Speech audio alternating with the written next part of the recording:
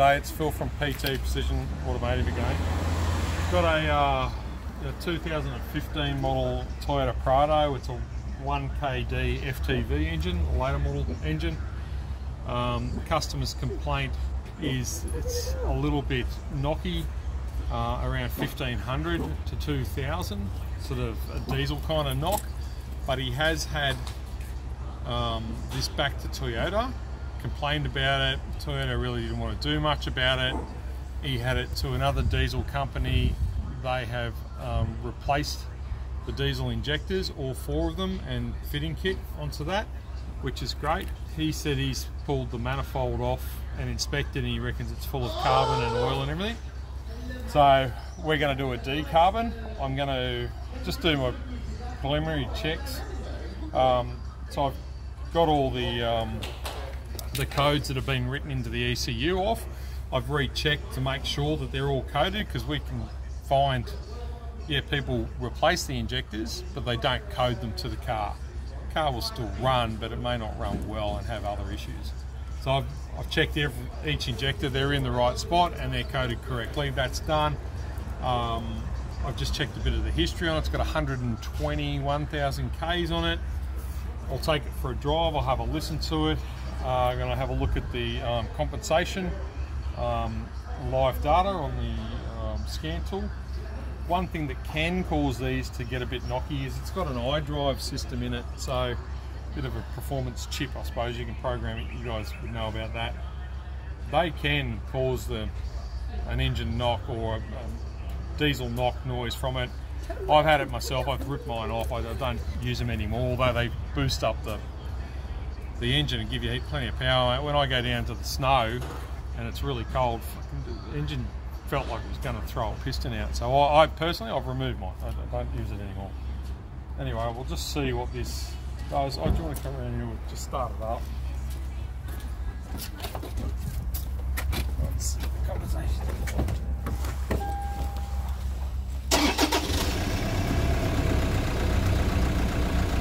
So,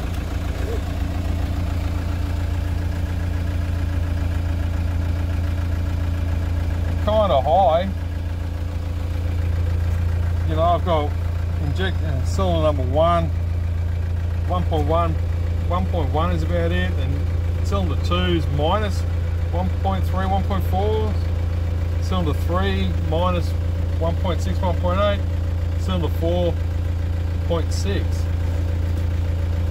A bit high, but that can be due to the manifold being blocked as well. So we will find. I'm going to take this for a drive, have a listen to it, and once we strip the manifold down, we'll see how bad that is there.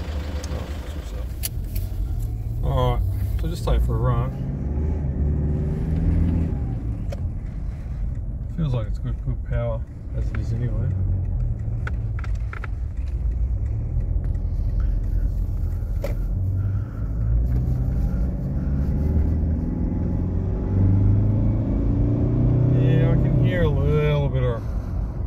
A little bit of rattle, nothing too severe, I would say.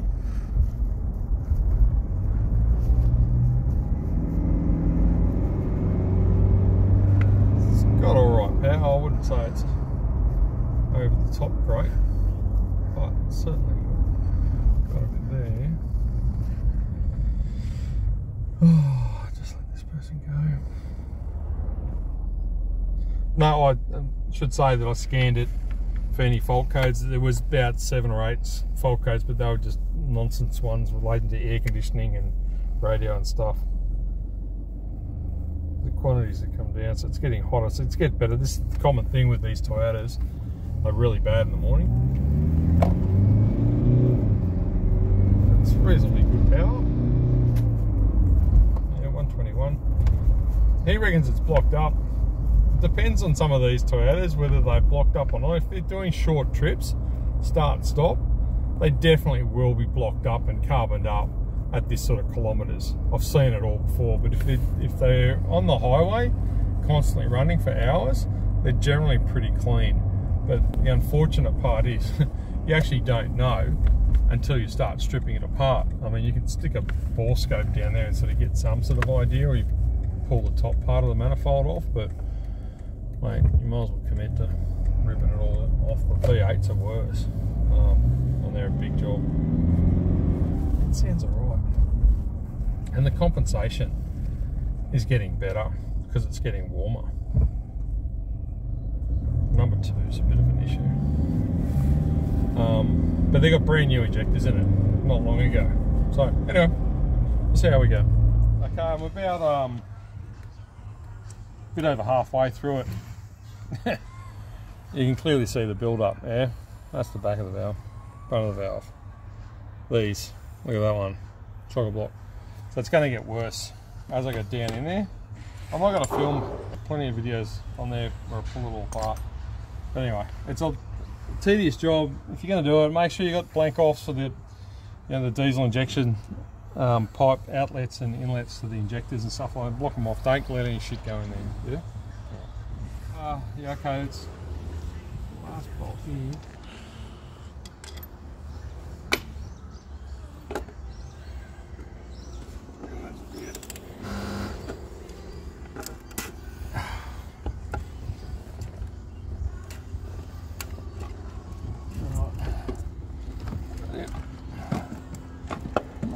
Stuff on the back there.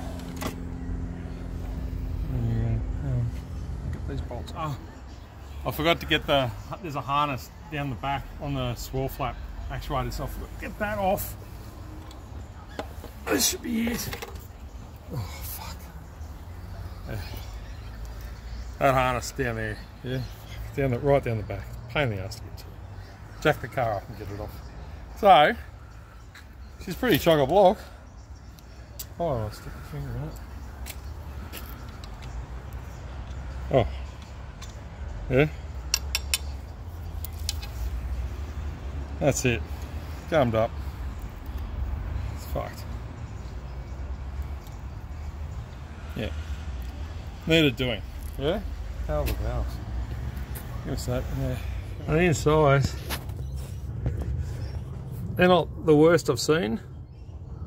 Still got a fair bit of junk in it. The front 2 are wet. That one's not so bad. Let's see that. Sort of clean all those. So what you do is you turn the motor over, close the valves, clean them up.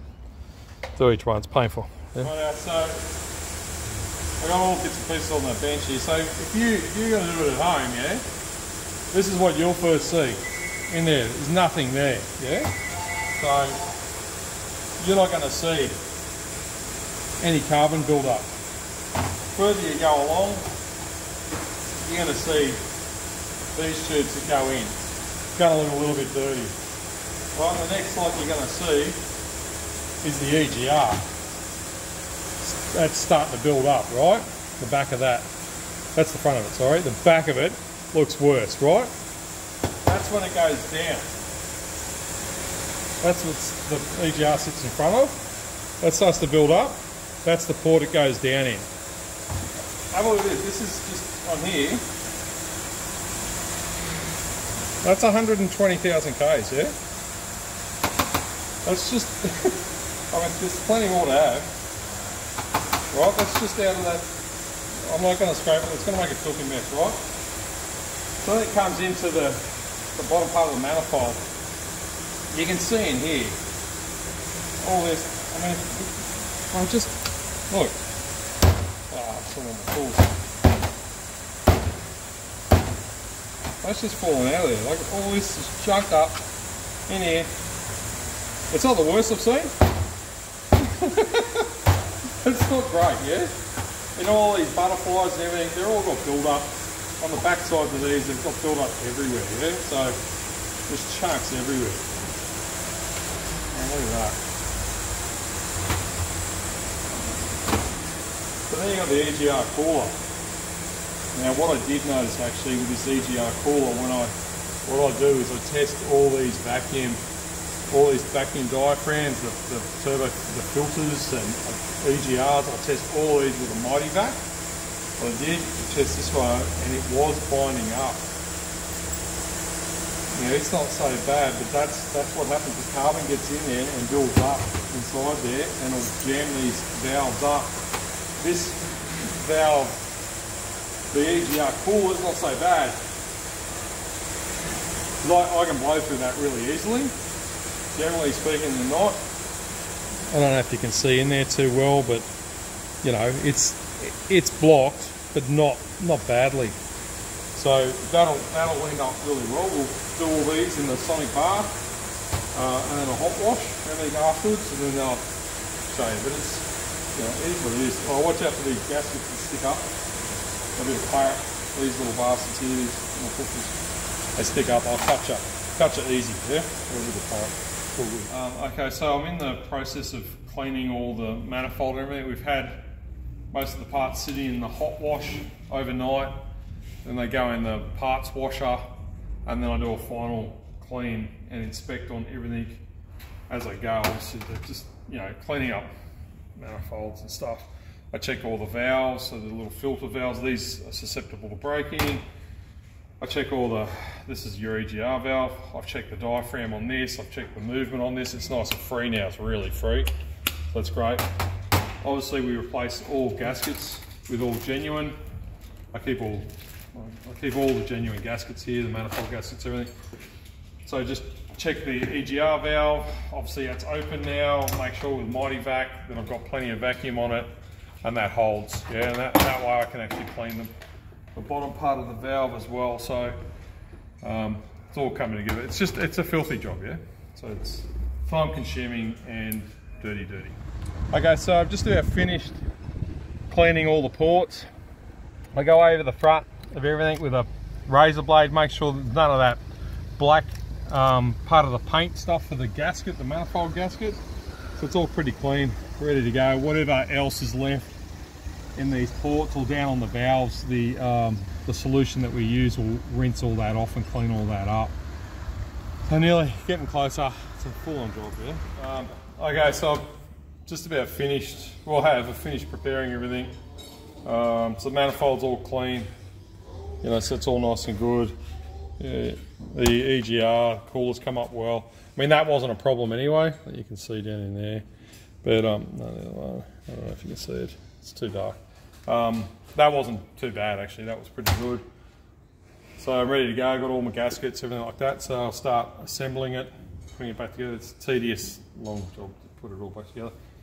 This is a filthy, dirty job. No one else. If you think that you can have someone come out and do a DeCarbon on the car with solutions that run through that intake manifold and do what I've done, you're full of shit. Like that's bullshit. I mean, 15 years ago, we were told that that's what you could do.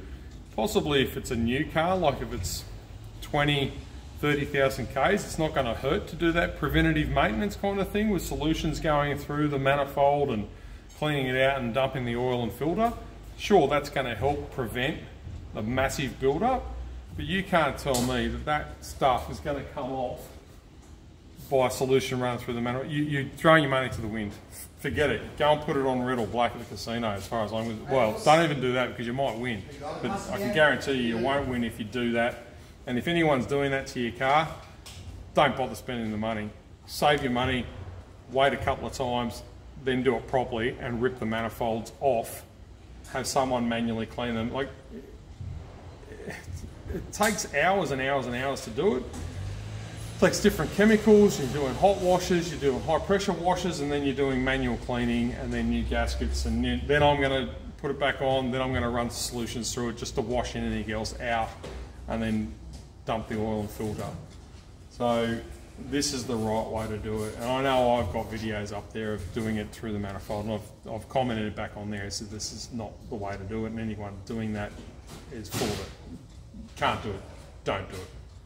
All right, okay, so I've got it all back together, idling, running. I've just checked the compensation codes, or compensation for the diesel fuel injectors. They're a little bit high when they're cold, around the 2s, but as it warms up, it's getting a bit better.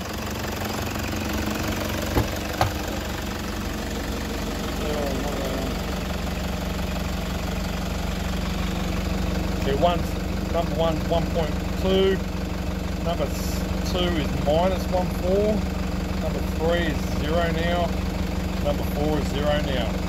So I'm just going to do, because I'm not replacing these diesel injectors, I'm just going to do a clean, like a servicing clean on them. We run solutions through the diesel injection pump and the injectors, and that'll clean all that system out anyway. So I'll get that started. Right. Okay, so this is just now set up. So feed line's red, black's return. That's just down to the injection pump, and then the return line out of the return from the injector. So this will run, the solution will run about half hour, 40 minutes, depending on how it takes it. And we'll see how that goes out. Okay, so I've done the injectors. I slit that run through. I put a engine flush in it now, and then I'll run that around the block, and then I'll redo it. We use this the tune-up stuff. That's good shit. That's the flush, and then I will actually put a diesel additive into the tank as well from tune-up. They're really good. Yes, we use their products. They're good products. We do that for the injection clean as well. It's trade only, this stuff, but you know, it does a good job, and the people who sell this stuff stand by their product, and they're really good people to deal with. Yeah, so they're very good. Anyway, it's looking good. The injectors are looking good, but I've got to let everything run through and then do a final. I'll do engine oil and filter now once I've done that flush, and then I've got to degrease the whole thing. Okay, so I've just got the decarboning part doing. This is like the induction flush that we use, so it goes through the induction system, and that rest of the pistons and valves and through the exhaust and stuff, it'll constantly blow smoke all the time, you know. It's only just been on for a few minutes now, so let that run. I just got to stand and mind it and watch it. Yeah.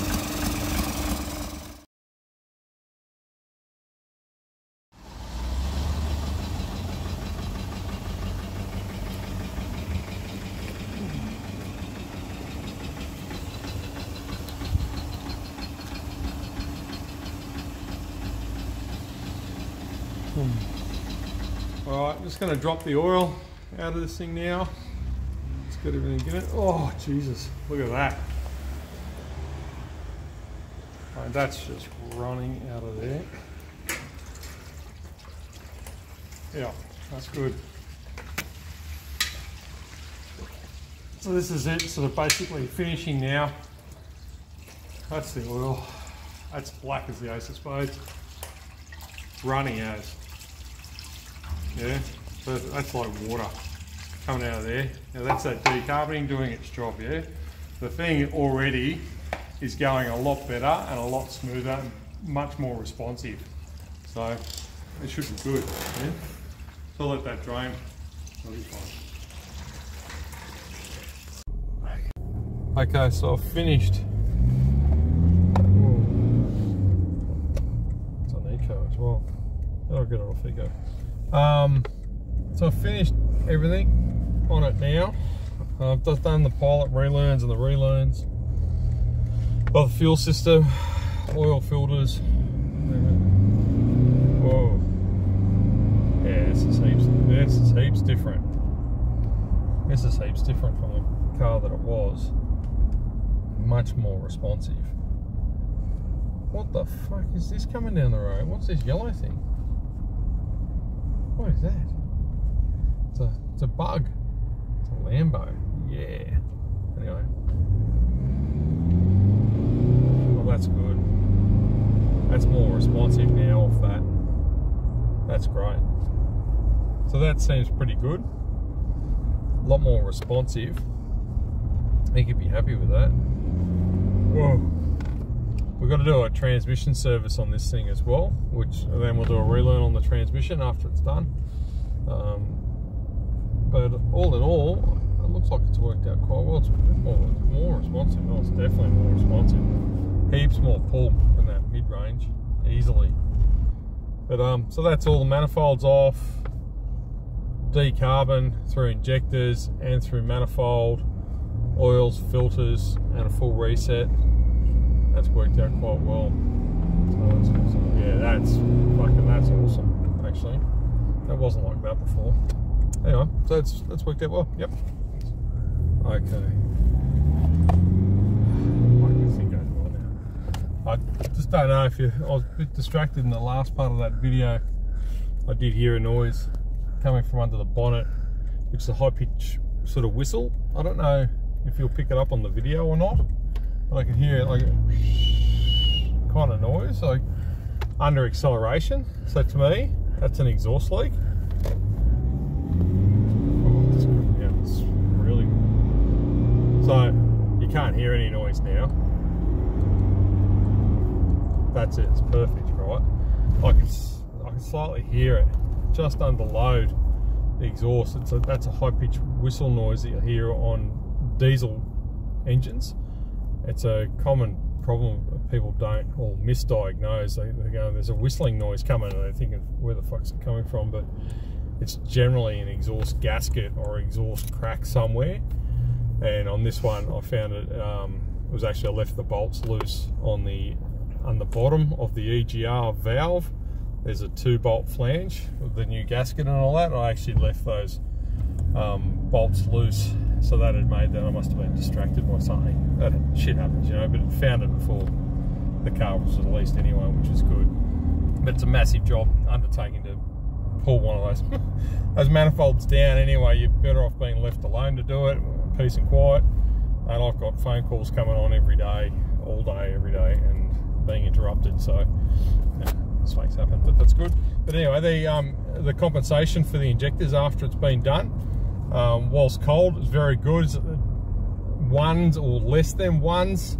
Now hot, the cylinder 1 is the worst out of it, but it's not actually even worse. It's perfectly within spec. It's 0.8 positive, but the other ones are minus 0.3, minus 0.6, you know, minus 0.2.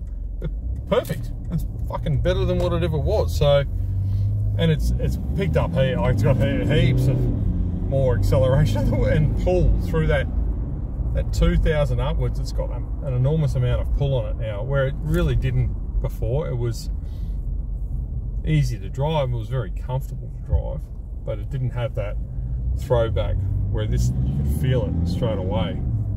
Oh no, that's less than 2. So all in all, it's good. It's a big job, you know. I videoed most of this one. Guys were saying they wanted to see more. I videoed as much as I possibly could. You know, 2 people distracted, you know, doing this. So hopefully that gives you some sort of insight into this. Do not go doing just chemicals down the throttle body. It's fucking no point. Just, you're throwing your money away. Unless the car's got 20 to 40,000 Ks and you want to do it as preventative maintenance, possibly, yes. But anything go over 80 to 100, don't bother. Pull the manifolds off. Save your money. Do it then. Do it properly. Okay.